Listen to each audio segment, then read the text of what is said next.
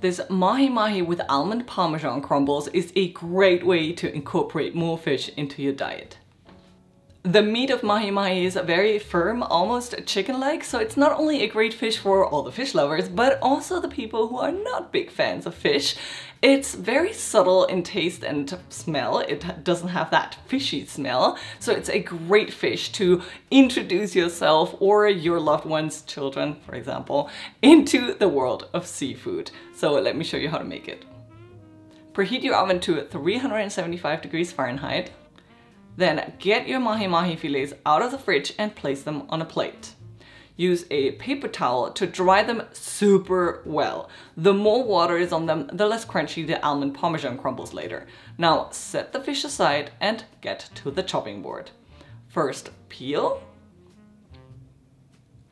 And then super finely chop 1 or 2 shallots depending on the size. You want to end up with about a 1/4 cup of finely chopped shallots.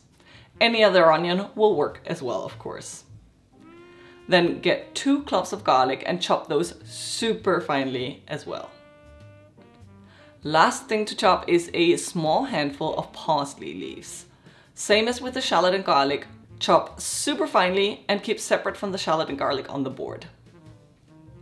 Now preheat a pan over medium heat, and once hot, add 1½ tablespoons of butter to it.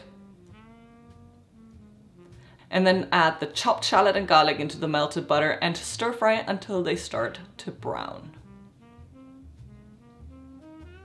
Then add them to a bowl, everything to the last drop of butter in the pan, and let them cool for a minute.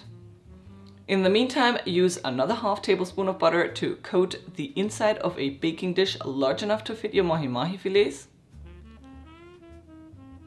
Add the fillets to the baking dish and season generously with sea salt and pepper. Now get back to your bowl and add the chopped parsley, a 1/4 cup grated Parmesan cheese, and a 1/4 cup almond flour. And now use a fork to mix it all together and form crumbles. Once you get your nice crumbles, add them to the top of your Mahi Mahi fillets. Now place the fish into the hot oven for 13 to 14 minutes depending on the thickness. And then after that, turn on the broiler for maybe a minute so the crumbles get nice and crunchy and a little brown. And by then your fish is ready. You want to shoot for about 130 degrees internal temperature. So if you have a meat thermometer, it's great to use it in this case. Overcooked fish is incredibly dry, so do not overcook your fish. If you want to take advantage of the heat in your oven, you can make some roasted asparagus at the same time. For that, all you have to do is put some washed, dried, snapped asparagus onto a baking sheet, drizzle a little oil over them, season with salt, and then use your hands to coat every spare very, very well. And then just place them in the oven next to the fish. They take 12 to 14 minutes to roast, so same time as the fish. Now, I like serving my fish with rice. You all know I'm the queen of Instant Pot rice. So if you want to make rice as well, this is how you do it. I have a full tutorial. And then once your fish is finished baking, take it out of the oven and then serve it with that roasted asparagus and some rice. Take some of that fish sauce that accumulated in the baking dish, and you can also drizzle some fresh lemon juice on top of it, and then enjoy.